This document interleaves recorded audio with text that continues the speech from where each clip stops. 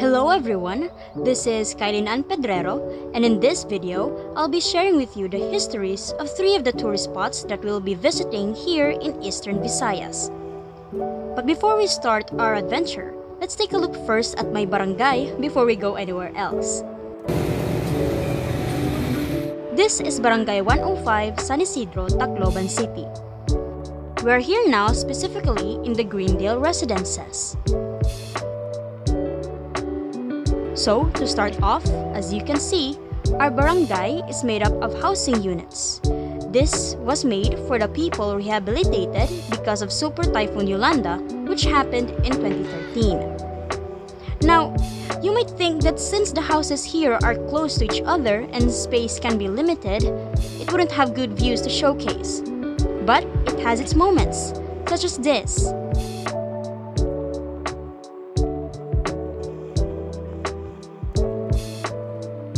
Roads here are good too, so a lot of people go jogging early in the morning to exercise. We have our sari-sari stores here and even a barber shop. Okay, pause. This is a little embarrassing, but I myself don't know much about the history of our barangay. So, what do? We go to our barangay hall for more info. Okay, so here's a little bit more information about our barangay. It was around 2014 after Typhoon Yolanda that the housing projects like Greendale started. Here in Barangay 105, we can find the Greendale Residences, Guadalupe, and St. Francis Village 1 and 2. As of 2021, it has a population of 12,296. And of course, the most important information, May 15 is San Isidro's Fiesta. Of course, another info is that here in Greendale, we celebrate our fiesta in every last Saturday of October.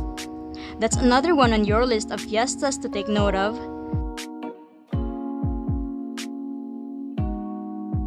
And that's enough for our barangay. So let's now begin with the 3 tourist spots that I recommend here in Eastern Visayas. First in our list is MacArthur Leyte Landing Memorial National Park, or just MacArthur Park. It is one of the most known tourist spots here in Eastern Visayas. This place commemorates the historic landing of General Douglas MacArthur in Leyte Gulf at the start of the campaign to recapture and liberate the Philippines from Japanese occupation on October 20, 1944. Not only is this place popular for its iconic statues, but it is also because it is a good place for hangouts and picnics. It's also a good place for those since most of the time it's windy there, and you can even have leisure walks beside the ocean.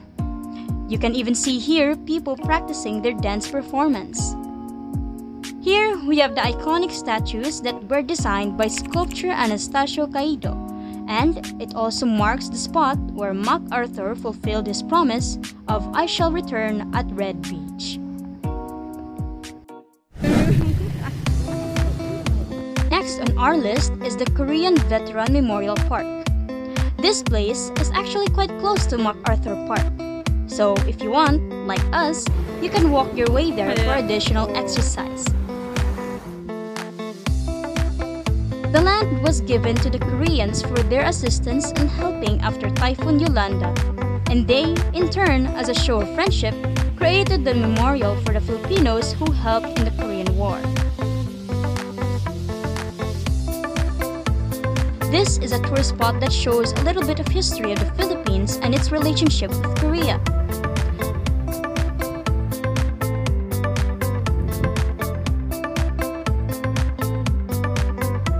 Also has good picture-taking spots like this angel wings.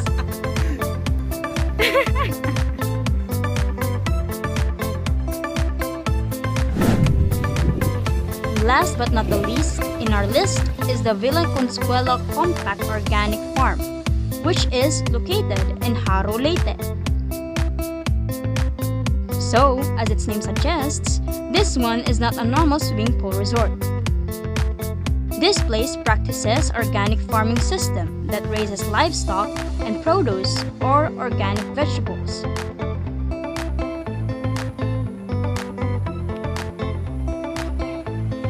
It is a TESDA accredited school that offers agriculture-related courses for students and farmers. Here, they sell their own produce and even use them on their restaurant to cook dishes for you. You can buy plants and souvenirs here as well. I'm not sure if they own all of it, but as you can see here, that's a very wide farm. Here, not only you can enjoy a dip in the pool, but also surround yourself and relax with nature as you like. And those are some of the tourist spots here in Eastern Visayas. Of course, there are a lot of other well-known and secretly hidden tourist spots that you can explore on your own. How about you? Share with us your favorite tourist spots. Well, that's all for today. See you next time. What?